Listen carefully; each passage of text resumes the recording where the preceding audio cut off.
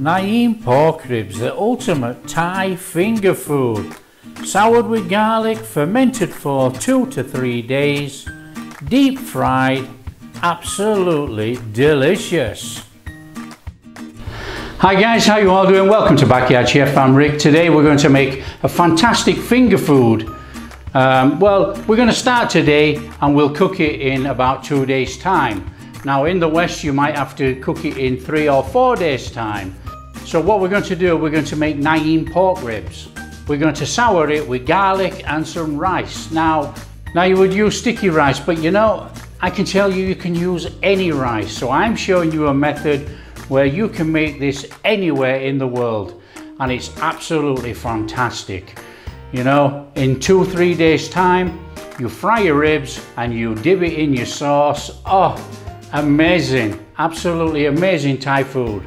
Okay guys, so what we'll do, we'll just run through the ingredients and then we'll chop some garlic and we'll start with our Naem ribs. Let's show you how to do this. Okay guys, we have a bundle of pork ribs here, soft pork ribs. We have a kilo actually.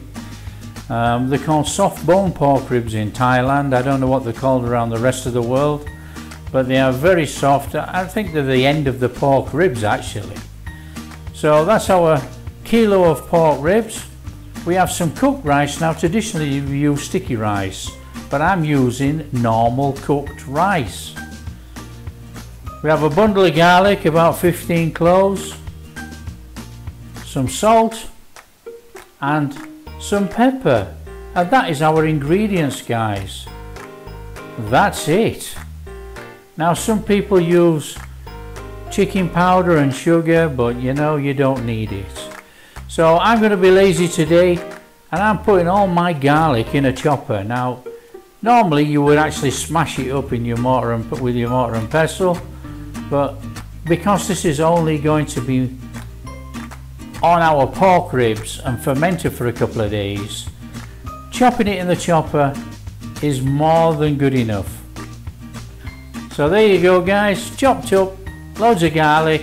What we need to do now is add our 15 cloves of chopped up garlic to our pork ribs. So just tip it all on there, add our pepper, tip that on there. I mean, this is a very easy marinade. Tip the salt on, and then all we're going to do is add 1 cup of rice. Now like I said before, traditionally you use sticky rice, but you don't have to use sticky rice. This makes this recipe easy to make around the world. Use normal cooked rice. 1 cup of normal cooked rice. Mix it all together guys, mix it all over so everything's incorporated, mixed over all the ribs. And then what we're going to do, we're going to put it in a plastic bag. So we're going to take all our mixture, stick it in a plastic bag, and then what we're going to do, we're going to try and squash out as much air as possible. Now it's not essential, but you know, the done way is to actually squash out as much air as possible and then tie it quite tightly with a couple of rubber bands. What we've got to do then, we've got to leave our mixture in our bag on the side 24 hours, and then we put it in the fridge for 2 days, for 48 hours. So it sort of like ferments and starts to go sour on the kitchen side, and then it finishes its fermenting and sourness in the fridge for 2 days. Now you might have to ferment this if it doesn't smell too sour when you actually make it, depending on the country you live in and how cold it is. Here in Thailand it's very hot. In fact it's 31 degrees today. Okay guys, that's our pork ribs. All we need to do is just put them in a bowl, loosen them up. Oh, you can smell that, fantastic. Anyway, so let's put it in a bowl. Right, so just ease them out of the bag into a bowl, and all we're going to do is loosen them up, because for the last 3 days they've all been clogged together and they're all stuck together.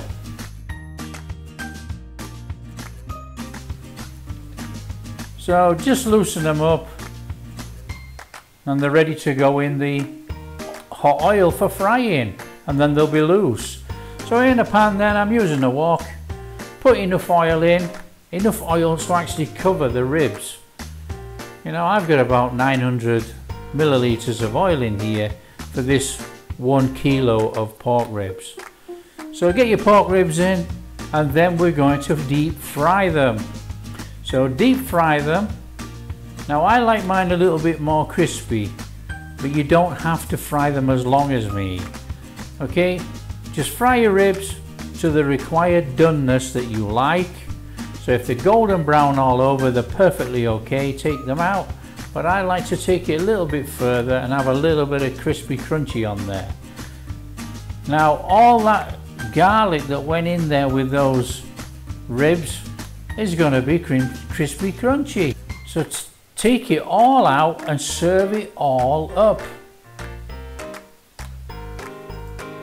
Now we normally serve with a little bit of salad, a little bit of chopped garlic, a hot sauce of your choice, cucumber, coriander and a few chilies. All we got to do now is just dip it in and give it the old taste test. Absolutely fantastic.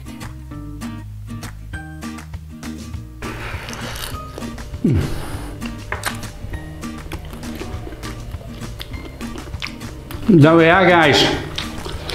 That must be the ultimate finger food when it comes down for Thai food. Amazing. Eat with sticky rice, a little bit of salad, some garlic, and a little bit of coriander, or any which way you like. But that is perfectly cooked ribs. A lovely sour taste, not too sour. Absolutely fantastic.